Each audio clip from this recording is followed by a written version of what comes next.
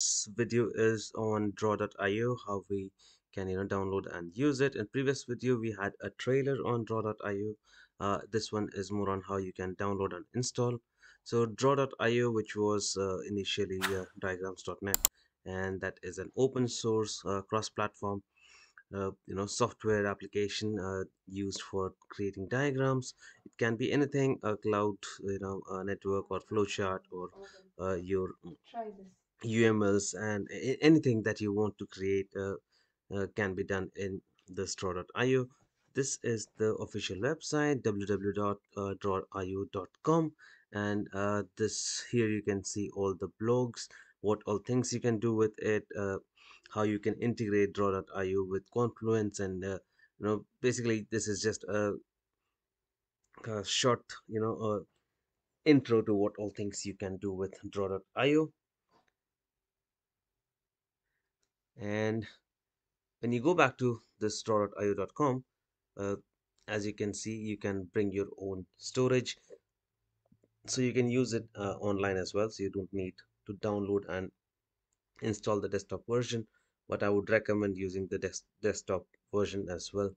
So if you click on the start, it will open a new tab and you can create new diagram or open existing.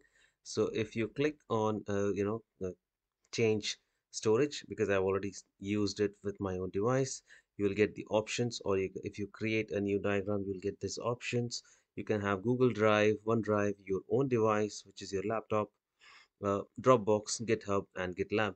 So you can use these storage to store your actual draw.io diagrams, and always use this online draw.io to create diagrams or open existing ones.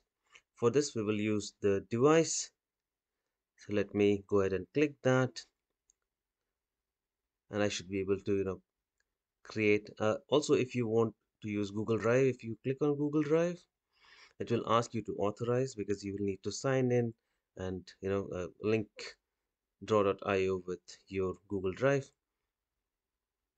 For this video I'll just use this device, and we'll create a diagram. Let's name it test.drawio. That is fine, and I'll save it. Select a folder where I want to save it. Let me create a folder.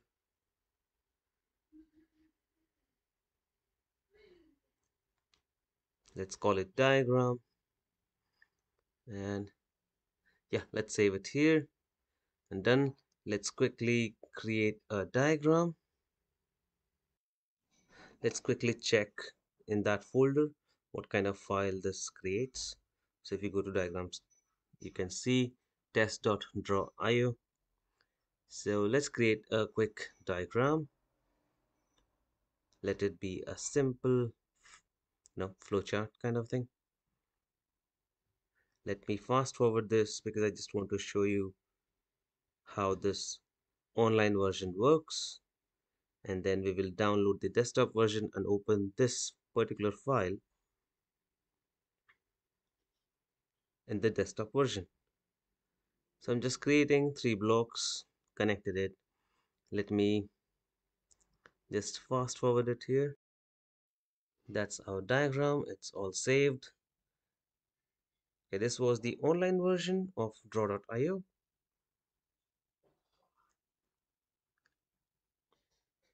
Let's, if you click on this download, let's open it in a new tab. These are your download files. For me, it's a Windows machine. You can have your Mac or Linux based installers as well. So we will download the Windows installer. I should already have one, because I've already installed it, but I'll show you which one to download based on your machine, whether it's Windows or Linux or Mac OS. You can download your selected the corresponding one.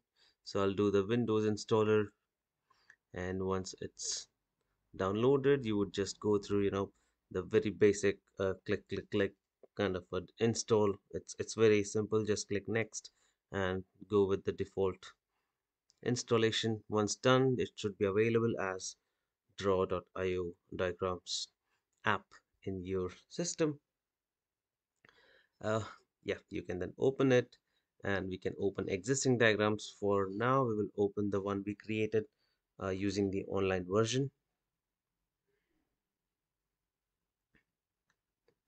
You can create new diagrams, or you can go to file and open recent. You can see there is test.draw.io. There is another one, self-hosted agent draw.io. So yeah, that's a quick tutorial on using draw.io, how you can use the online version and or download the desktop version and use it. Thanks for watching and keep supporting.